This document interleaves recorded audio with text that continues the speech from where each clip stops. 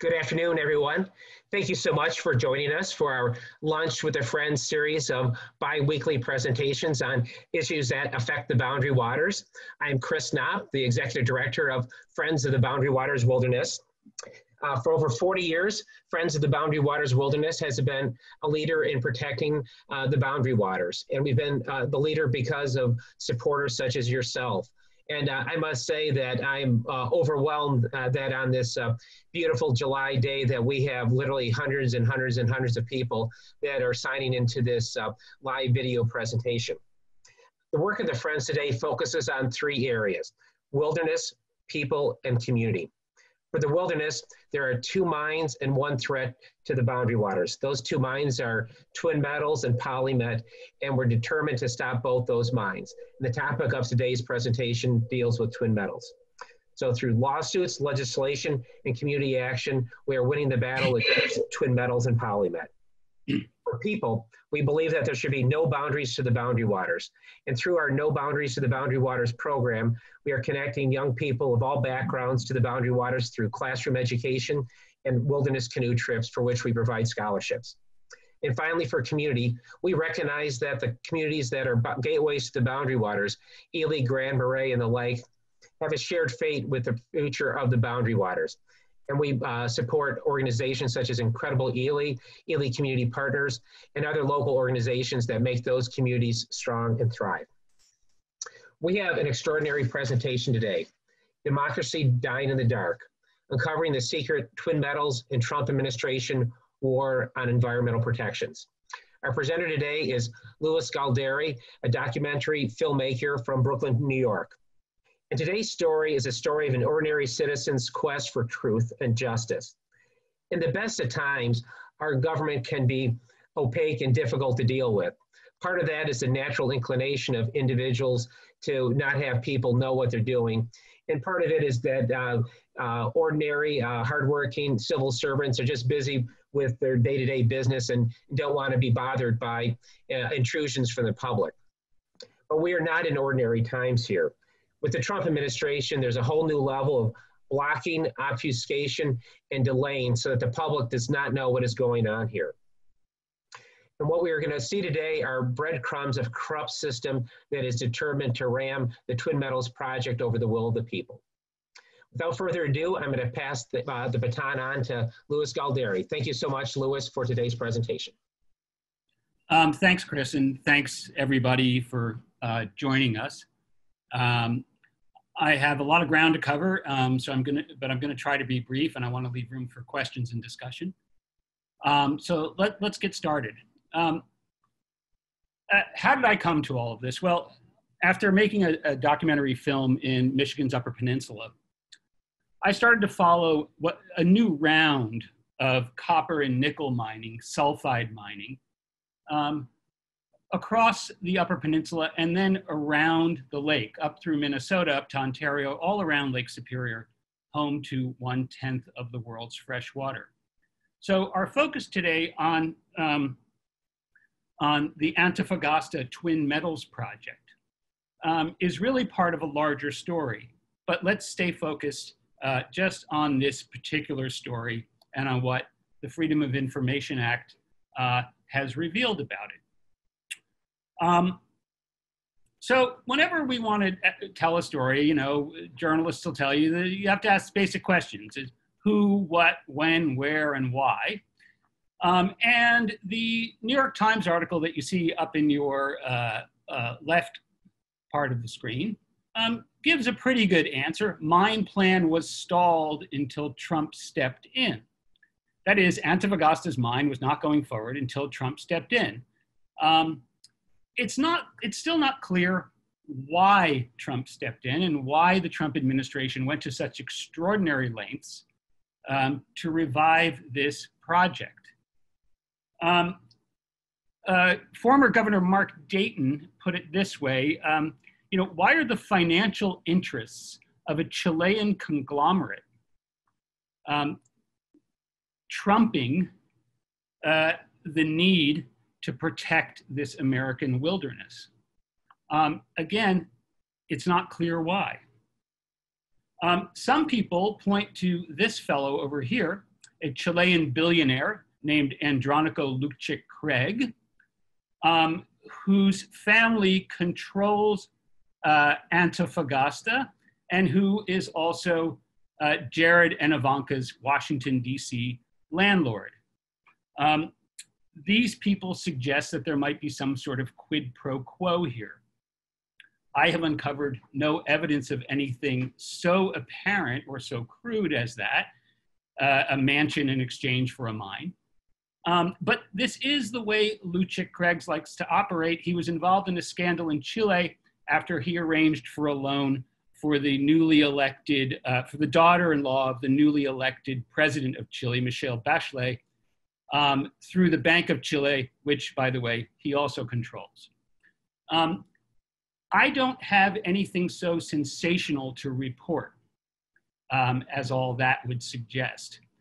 Really what the Freedom of Information Act shows us and allows us to see is how things were done. So let's just get our bearings. This is one of the maps this map was released as part of a response to a Freedom of Information Act request I made. Up here, sort of the boundary waters.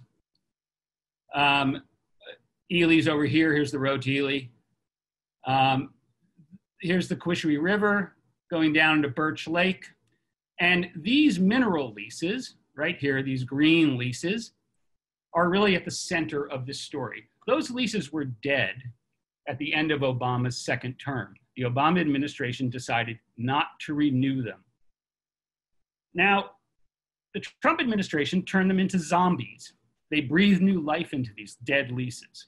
They brought them back from the dead, and they did it by taking 3 steps. First, at the end of 2017, they reversed a legal opinion that the Obama administration had issued. Second, in 2018, they reinstated the leases. That is to say, they sort of said, these leases are valid again and can be reviewed.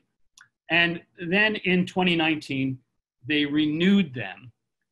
All a great effort. And as the many pages of documents I've gotten suggest, required a lot of effort from a lot of people. And we still don't know why.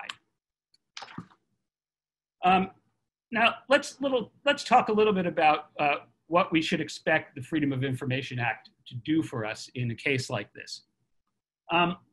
Really, the Freedom of Information Act is an outgrowth of the Administrative Procedure Act, which was passed in 1946, sort of to set rules for all these agencies in this growing post-war administrative state. And once you had those rules, that meant that decisions were more open to judicial review, right? You could say, well, were the rules followed or were they not? But still, you know, government, as Chris said in his introduction, government likes to operate in secrecy. And it wasn't until this handsome fellow here, John E. Moss, who was a congressman from California, worked tirelessly through 6 sessions of Congress that President Johnson signed the Freedom of Information Act on July 4th, 1966. But he insisted, interestingly enough, that there be no signing ceremony. He was not a fan of what this act might reveal. I put up this quote from Justice Douglas because I think it really helps us get at what the Freedom of Information Act is ultimately about. And Justice Douglas says that the founding fathers thought secrecy in government was one of the instruments of old world tyranny. And a democracy cannot function unless the people are permitted to know what their government is up to. And that is what the Freedom of Information Act does. It gives us a model of government that is answerable to the people. And it asks us to be responsible citizens who are keeping an eye on government and making it answer to us. Now, of course, government still doesn't like to be too forthcoming. This is as some of you may know, this is Minnesota Representative Betty McCollum. And what she's holding in her hands there is a copy of a study that the Obama administration commissioned, a 2-year scientific study called a mineral withdrawal study that they commissioned at the end of 2016. And this scientific study was abruptly canceled, and Representative McCollum has been working very hard to find out why it was canceled, and also to find out what the science said after 18 months before being canceled. This is what she got: a copy of the scientific study with every single page blacked out. That's the Trump administration keeping science as a secret. Now, I've run into the same problem of kind of overzealous redaction in my own work, and I just want to give you one small example. This is an email from Gary Lukowski, a lawyer at the Department of the Interior, who was asked to draft some talking points when the twin metals decision, the reversal, was issued. And he writes that he thinks that given today's focus on critical minerals, he's put together these talking points, and the talking points are fully redacted. So we don't know what they say, but clearly they had some focus on critical minerals. I received that document back in about February of 2019. And just last month, I received this, which is the same document, but critical minerals has been redacted. Now, that may be just a different reviewer, and it may indicate some new sensitivity. It's worth noting that Antofagasta, only after 2017, when the Department of the Interior issued a new list of critical minerals, Antofagasta began describing its twin metals project as a source of cobalt, which is on the list of critical minerals.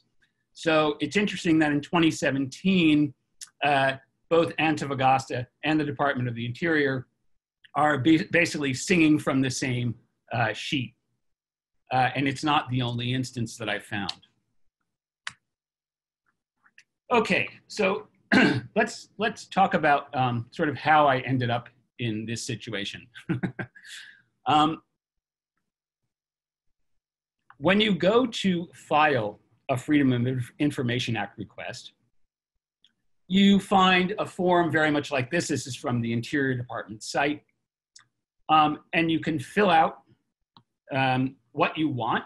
You need to make some good guesses about what sort of communications or documents you want to see, and who the custodians of those documents are. That is, who would be holding those documents.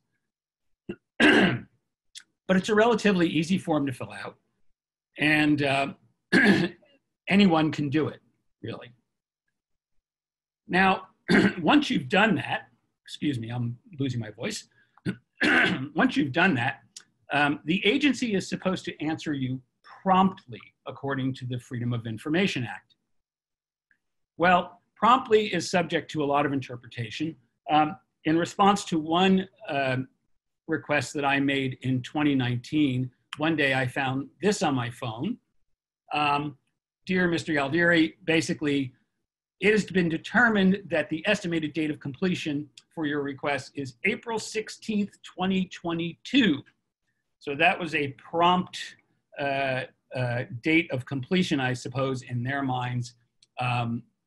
This is not my idea of prompt. When I received from the Department of the Interior a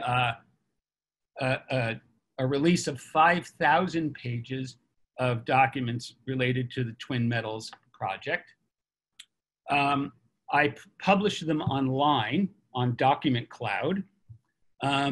And as soon as I did that, all communication between me and the Department of Interior was abruptly halted. It ceased. So I couldn't get in touch with them. I called, I emailed, and finally I had to file a lawsuit to make them comply, to compel them to comply with the Freedom of Information Act.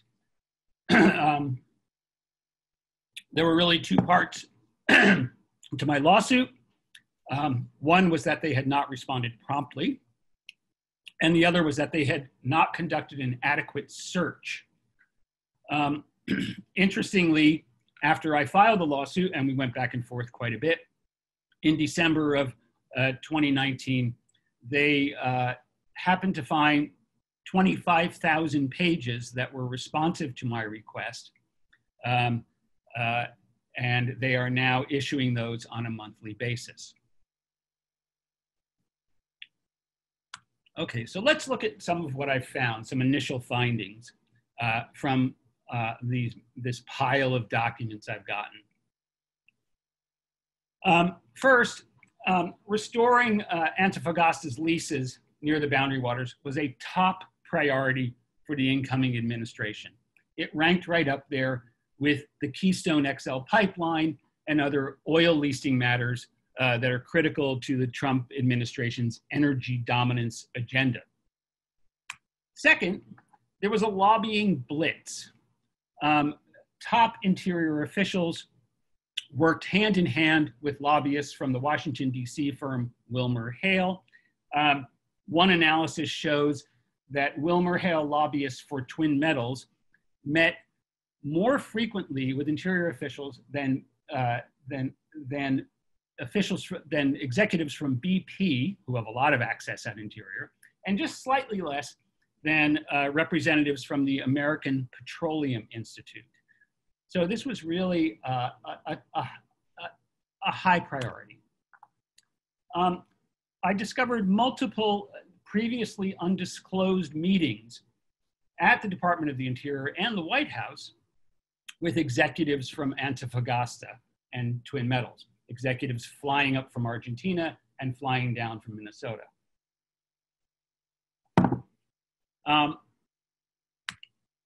There's a very odd mention of Antofagasta PLC executives having a meeting at the US Embassy in Santiago, Chile. And finally, meetings with environmental groups and conservation groups were perfunctory kind of meet and greet things, and environmental concerns were blithely set aside.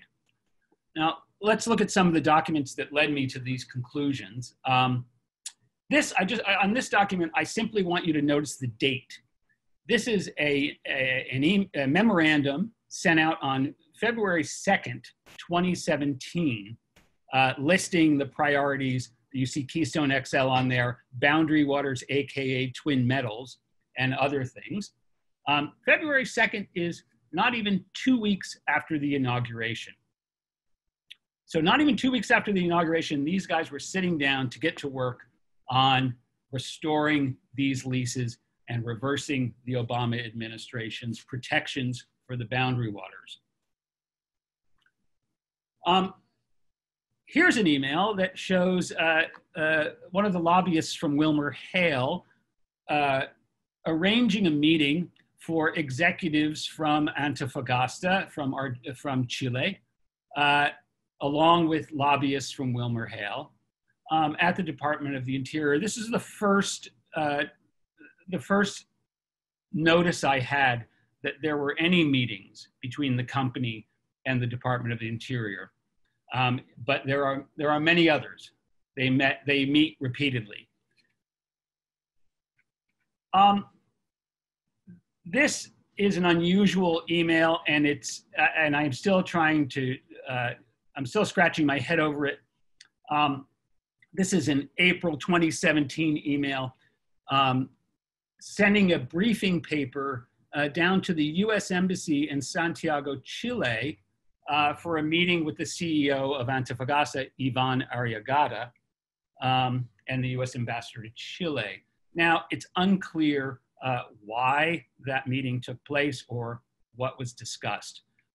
However, once the State Department answers me in 2022, I'll be able to tell you.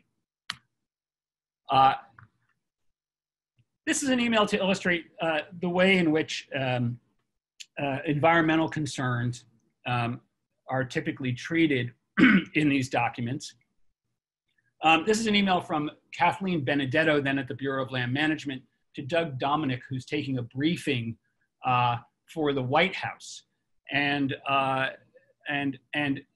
Dominic obviously must have asked, are there environmental concerns?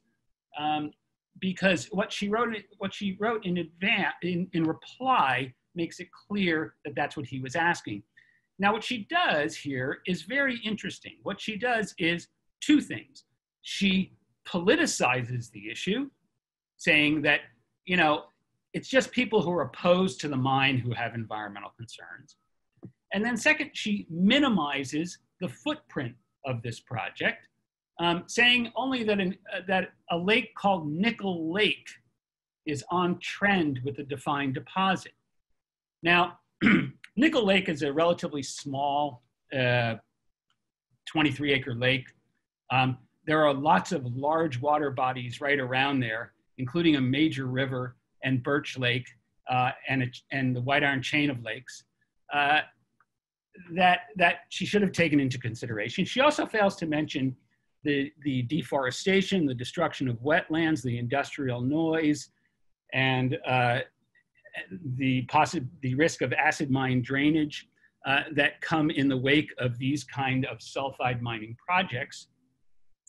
And what's really odd is that she makes no mention of the fact that there was, at this time, in June of 2017, an ongoing scientific study to determine whether it was safe to allow mining anywhere near the boundary waters. Next is, this is a document that Chris and I wrote a short piece about in the Min Post this week. This is a very interesting document because what it shows is that Twin Metals, or Antofagasta really, is setting the terms, that is the calendar and the scope of environmental review. They do not want the lease renewal, the renewal of their mineral leases, to go through an environmental impact statement. And what they really want is something called a categorical exclusion, which will mean no environmental review virtually. But they'll settle, they say, for a limited environmental assessment, and that is exactly what they get. They get a sort of watered down assessment, and it's done on their calendar. So again, they're setting the terms of environmental review. So what is this? Well, this is a textbook example of regulatory capture. This is industry regulating itself behind the facade of government. It's a form of corruption. Economists call it that. People who study good government call it that. It places the private over the public, and it puts basically the fox in charge of the hen house. So now, having gotten some of these documents, there have been some outcomes. They've made their way into congressional hearings in the House of Representatives. They were introduced in a motion in a case, Voyager versus United States, but the motion ended up being denied, and so the case proceeded with an incomplete administrative record. It excluded 5,000 pages and now 7,500 pages at this date of documents. They've gotten some attention in the mass media. The Time story that I showed you at the beginning was based in part on documents I'd gotten and documents that the Sierra Club got through the Freedom of Information Act. And there was a story on Fox 9 in Minnesota and other things like that. They've gotten a little play that way. And so there's some public awareness raised, and I try to do my best to circulate them on social media, put them up on Document Cloud, and really try to help people connect with this information, because being connected and sharing information in this environment is really vital. It's what makes us an informed public who are able to hold the government to account. So now, it may seem, if in fact industry is regulating itself behind the facade of government, it may seem that the system has failed us. It may seem that way for a lot of things these days. But what I want to suggest is that, in fact, the system is being forced to fail, which is a whole other project. There's a deliberate effort to make government fail, to engineer a government failure, and to dismantle government. You might remember, right after Trump's election, Steve Bannon said this weird thing. He said, deconstruct the administrative state. And that was kind of a weird thing to say, but in fact, he meant it. He meant take apart that whole state that has existed basically since World War II, that whole regulatory apparatus, deliberately dismantle it. And the Trump administration is doing that in two ways. First, through judges who are hostile to regulations. And White House counsel Don McGahn gave a speech to the Federalist Society in 2018 in which he basically said, we have to appoint judges who will do away with regulations. And since he gave that speech, Trump has appointed about 200 judges. But the main way that the Trump administration engineers this kind of failure of government is through sabotage, through political appointees. You may have noticed that most people who are appointed to head agencies are hostile to the very mission of that agency. And indeed, most of the people who are currently running the Department of the Interior, as well as the EPA, as well as the Department of Energy, come from the oil, gas, and mining sectors, right? They have strong affiliations to those sectors and not much faith to the American public. Again, what we're seeing are special interests placed over the public interest, extraction over the preservation of public wealth and providing for a shared future. And when government is captured in this way, and I want to emphasize that, government is being captured and sabotaged from within. When government is captured in this way, it prevents other possibilities, both economic and political, from emerging because the government is kind of actively working against those possibilities.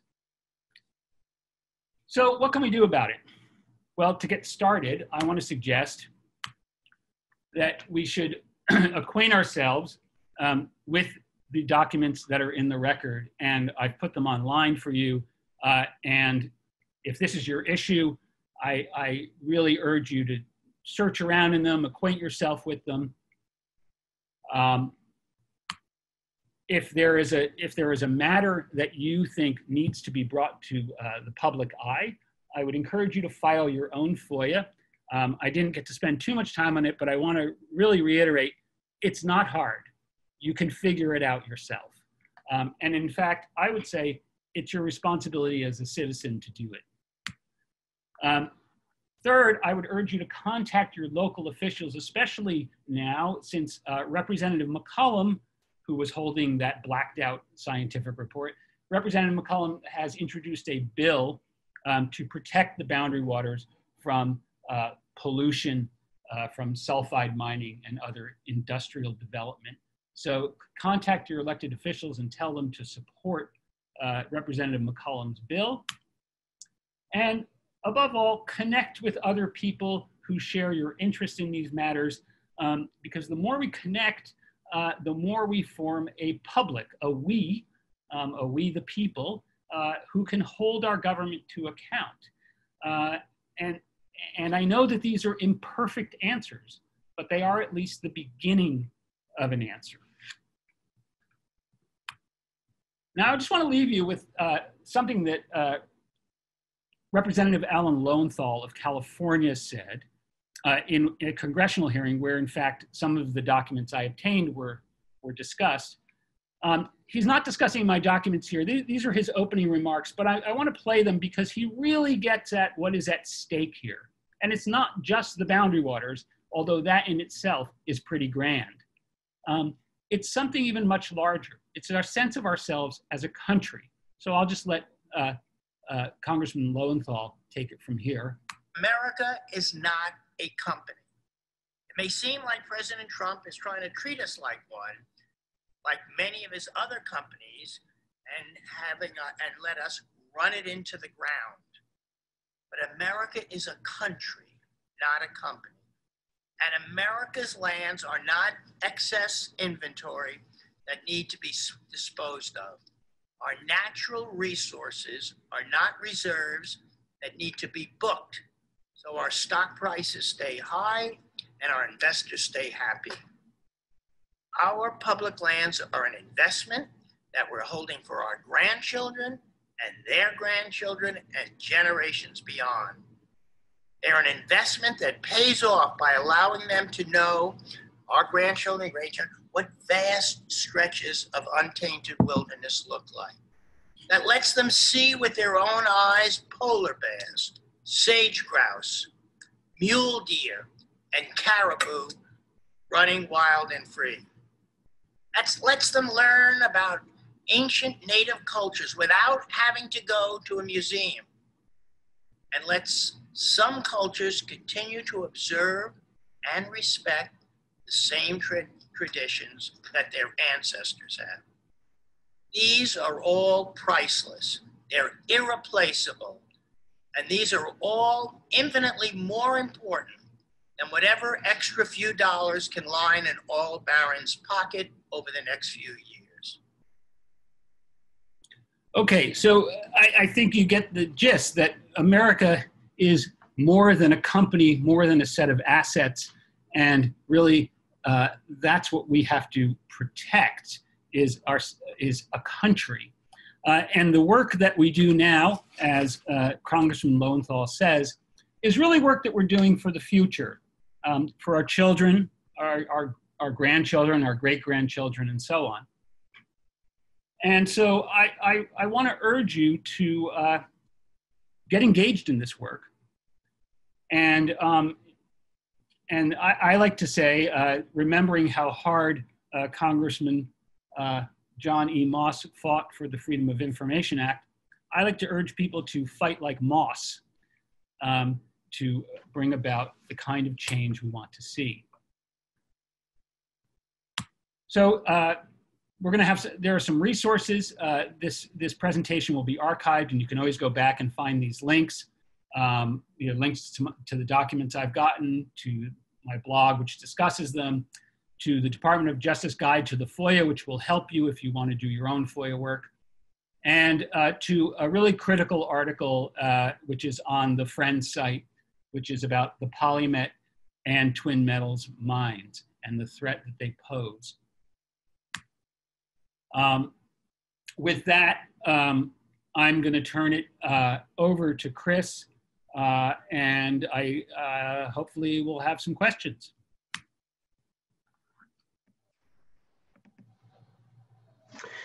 Great, Louis. Thanks so much for that in-depth look at what you uncovered as part of your Freedom of Information Act request. Okay, well, I have only filed one legal complaint, mainly because I'm doing it all by myself as a pro se plaintiff. So only in that case am I getting more documents at this point. I get a monthly release now as part of an agreement that we worked out, a court-ordered monthly release. And those range from about 1,000 pages to the one I just got is like 195 pages. So I should keep getting those until they've gotten through the 25,000 documents that they found. And then I imagine that we will call it a day. And I'm also considering moving forward in some way on that State Department request, which feels like endless stonewalling until 2022. And we've had some questions about the process by which you receive documents. So you receive them as an electronic file. Is that correct? Not always. The first batches actually, and in response to my main request, and in response to some other ones, came on CDs. And I had to find a computer that still took a CD and load it on there. Now they're sending PDFs. Now the trick is they don't always make those PDFs searchable. So if you get a 2,000 page PDF and it's not searchable, it's not of much use. However, I have a friend who is clever with software who helped me convert those unreadable PDFs into readable PDFs. So it can all be done. We have the technology. Good deal. You know, we've received some questions and comments relating to the process involving our public officials here. And for everyone viewing this right now, you can see in front of you the Friends of the Boundary Waters Wilderness has an affiliated organization called Friends of the Boundary Waters Action Network. And the website is up there, www.bwcapac.org. And the Friends of the Boundary Waters Action Network has enhanced advocacy capabilities to make our elected officials accountable to all of us whom they represent. And with so much happening relating to the boundary waters and the world at large, the elections, that 2020 will be one of the most critical years in our lifetime and for the future of the boundary waters. And so go to that website at bwcapac.org to look at ways in which you can be involved in holding our elected officials more accountable. Because I know there's great concern at both the federal and the state level about how our public officials have been responding in light of the threat from twin metals here. There are some other questions that relate to some legal issues. We discussed some of these legal issues in a previous presentation, and we will have future presentations as the lawsuits progress. And so you can see the battles are being fought in the courtrooms, the halls of Congress, the halls of the Minnesota legislature, and as we're seeing here with Lewis, behind the closed doors of government officials. And that issue of regulatory capture, there's a mouthful in those two words. It's basically democracy dying in the dark when you have regulatory capture. It's when the Department of Interior begins working at the behest of a Chilean company, Antofagasta, as opposed to the citizens of the United States, we've really lost our way as a people, as a government here. There are some other questions relating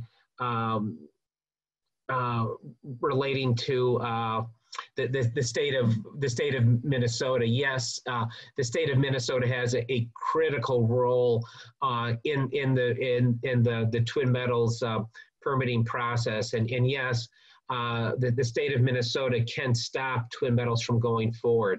And so it is very important to recognize that the battle is at the federal level, but the battle is also at the state level.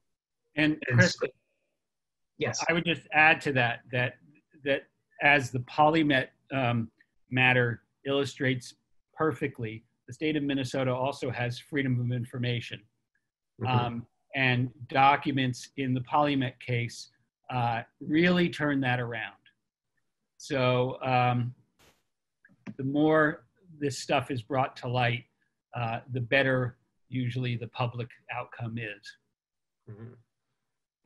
Exactly. So the Minnesota has the Data Processes Act that can be used just like the federal Freedom of Information Act as a way of obtaining public documents that belong to all of us. There's a comment here relating to the wonderful work that Betty McCollum has done. And yes, Betty McCollum has introduced legislation, HR 5598, that would withdraw mineral leases from federal land just along the edge of the boundary waters. And the effect of that would be to prevent twin metals from going forward. And it is true that we do not have any Senate sponsors of that legislation. So currently, neither Amy Klobuchar nor Tina Smith, the senators from Minnesota, are sponsoring companion legislation. And if you believe that if you're a supporter of Betty McCollum and her legislation, please contact Senators Amy Klobuchar and Tina Smith and ask them to support the work that Betty McCollum is doing here. Let's see, there are more questions here. There was a question, was the reissue of the expired permits ever legally challenged? And yes, we, along with several partners, were in federal court in Washington, D.C., challenging those expired permits. As Louis mentioned, those are our zombie permits. They were dead permits. They had expired, and they were brought to life by the Trump administration without going through any environmental review process. And they subsequently were renewed going into the future. And so we have 2 lawsuits in federal court in Washington, D.C. challenging that. And, you know, and there's another question related to Polymet and the role of Glencore in the political process here, and yes, we are looking into the role that Glencore and Polymet have had on the regulatory process involving the proposed Polymet sulfide mine. As I mentioned at the beginning, there are 2 mines and 1 threat to the boundary waters. Polymet is the other mine. Twin Metals is the one we've been discussing today. And we have several lawsuits in state court challenging Polymet. And we've had a string of success over the past year in court right now. And we will have be before the Minnesota Supreme Court this fall in the continued challenge to stop twin metals. There are some more questions here. Let's see, I will try to,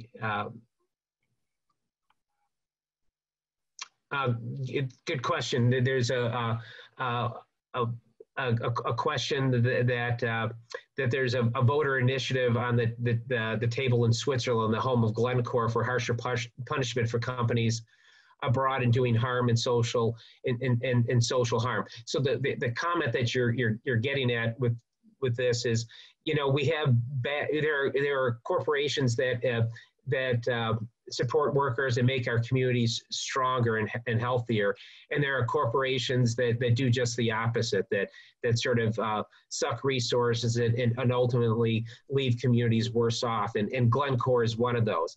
And so one way of dealing with a company like Glencore is to have a bad actor law.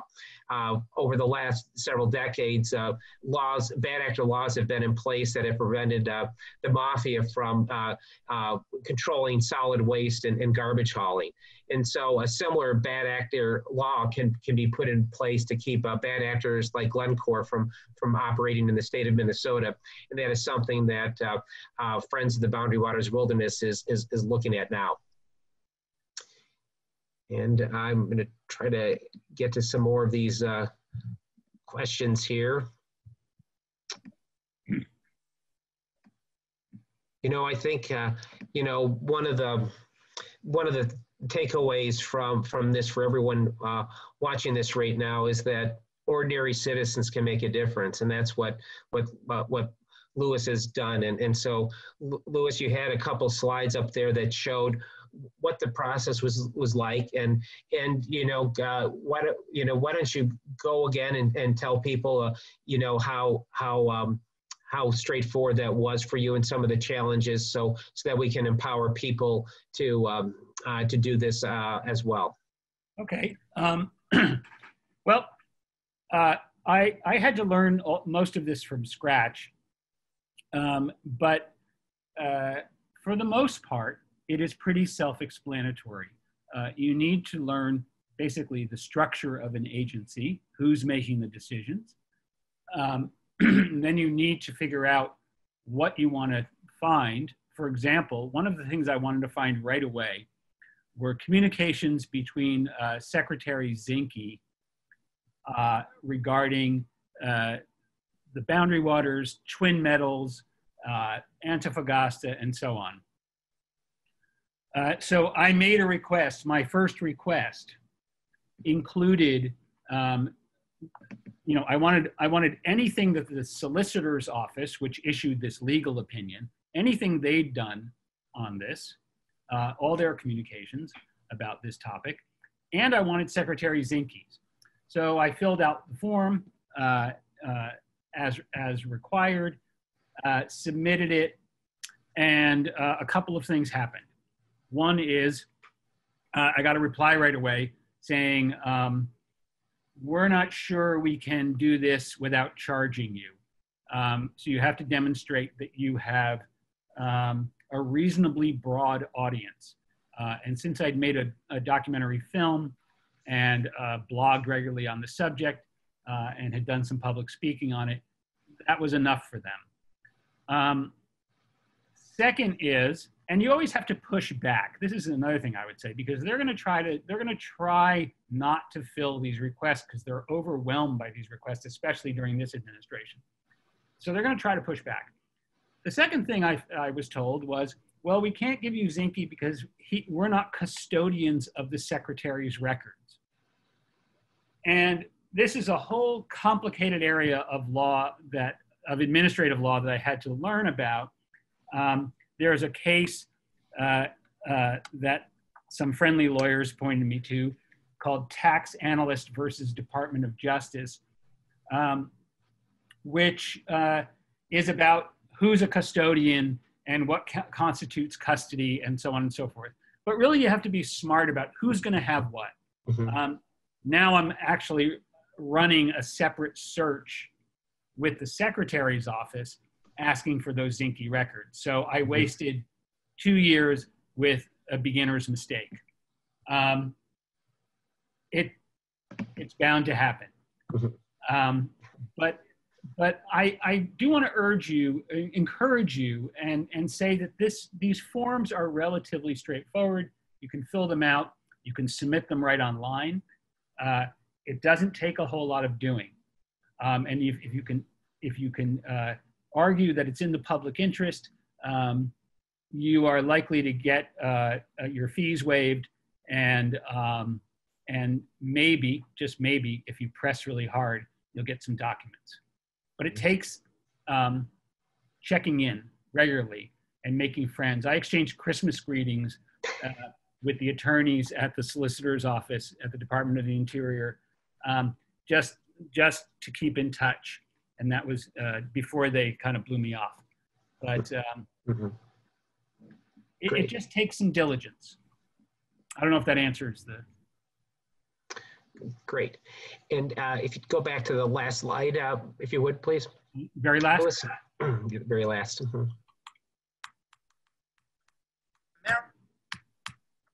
There. And, Louis, you got interested in this because you made a documentary film about a exciting mining story up in Michigan. Do you have a plan to do a documentary film about twin metals here? I would love to do that. When I set out on this project, I thought that what I was doing was starting an investigative documentary film, kind of a frontline style documentary. It turned into a paper chase. And now, due to the pandemic, it's a little hard for me to get out anywhere near Lake Superior. But yes, I would love to do that. I would love to do it first because I think it's an important story. It's an international story. that goes from Ely to Antofagasta. And second, because to be honest, I really like being up around Lake Superior and up around the Boundary Waters. And if I could be producing a film up there, I'd be a pretty happy camper. So. Great. Well, Louis, thank you so much for your presentation. I know we have some outstanding questions. You know, everyone, if you have some more questions, please feel free to reach us through our website. You may also contact me by phone, and my phone number is 651-999-9565. The power of the effort to continue to protect the boundary waters for another 40 years is really based on people power. And all of you that are watching today are really the foundation of our future success. We will have our next webinar in 2 weeks on July 22nd at 12 noon. And that webinar is Climate Change in the Boundary Waters. And Lee Frelich, the director of the Center for Forest Ecology at the University of Minnesota and a nationally and internationally known forest expert, will give that presentation about the existential threat that climate change poses to the boundary waters, and that the threat of that the boreal forest that's up there will not be the forest in 50 years in 2070. So it's a very important presentation. Please take that in on July 22nd. And again, we have an affiliated organization, Friends of the Boundary Waters Action Network, at www.bwcapac.org. Please take a look at that website as well. The work makes our advocacy work all the stronger. We will have this presentation recorded and up on our website. Please take a look at that. We'll also send you a link to the Louis's presentation so that you can forward that on to others. So thank you so much for being part of this presentation, everyone. Have a great afternoon. Goodbye, and thank you again, Louis, for all you're doing. Thank you. Thanks, everybody.